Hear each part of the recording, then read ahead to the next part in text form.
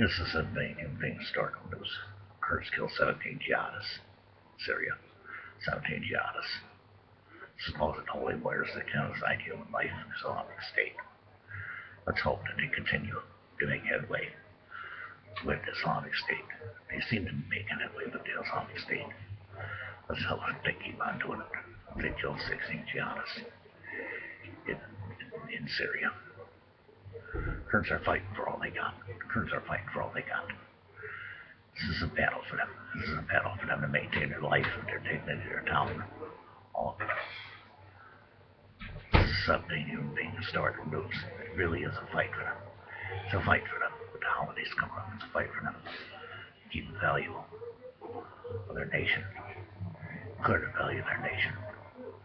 Free them from the Islamic State.